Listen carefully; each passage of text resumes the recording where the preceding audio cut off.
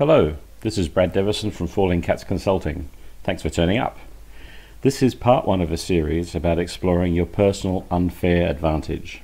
In this episode, we'll define what it is, where the term comes from, and why you should care.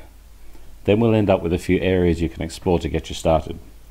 If you're curious to know more about me, check out the link to my site, Falling Cats Consulting, below. Another, maybe nicer word, is secret sauce. It's that special taste to the meal you love but can't figure out. You ask the chef.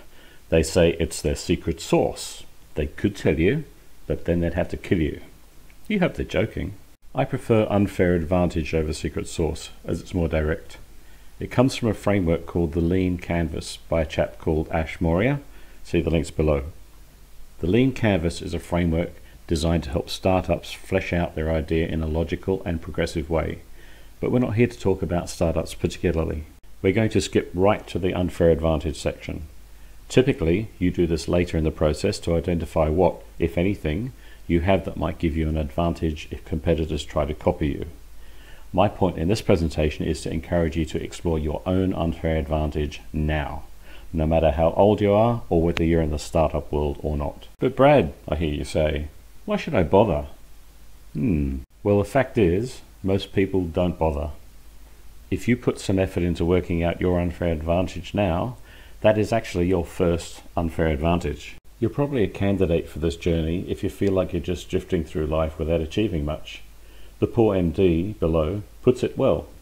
Work, eat, sleep, repeat. Wow. But is that it? How about you try to create more and consume less? It's almost immaterial what you create at this stage. Let's get started on how you can explore what you've already got.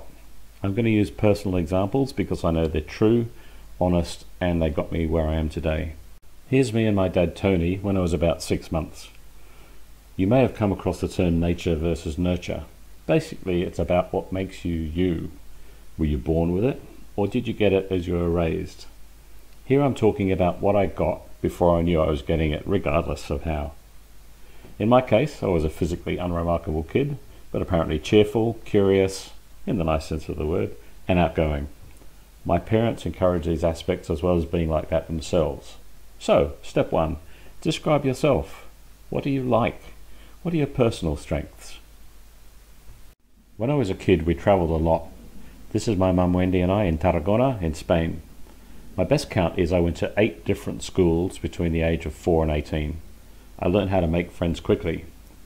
It also taught me that there were other people other than Australians, and that they lived quite differently and spoke other languages. Whew, wow. So step 2, what have you got from your parents and relatives? What is your normal? Multilingual? Family in other countries? Big family cook up each Sunday? What actually is it? A short interlude. You might say, but Brad, I'm shy, or I don't have anything special. I would reply, you can try and change those things if you want. Shy? Deliberately put yourself in safe situations where you have to speak. Baby steps first, but start. Do something. Maybe make a mess of it. Learn, try again. As to, I don't have anything special, I'd probably disagree, but that's what we'll be talking about in the next sessions. At this point, if you've decided it's all too hard, that's fine, if a bit disappointing. If on the other hand you've dug into your personality and found some interesting stuff, that's cool. The next sessions will be a wider exploration of your world, again using my background as examples, so you can dig deep into your existing unfair advantages, as well as working out how to get more. Please subscribe if you want to know when the next session is ready, and leave a comment if you have any feedback on this session, and especially if you've discovered some of your secret sauce ingredients already. Until next time, cheers.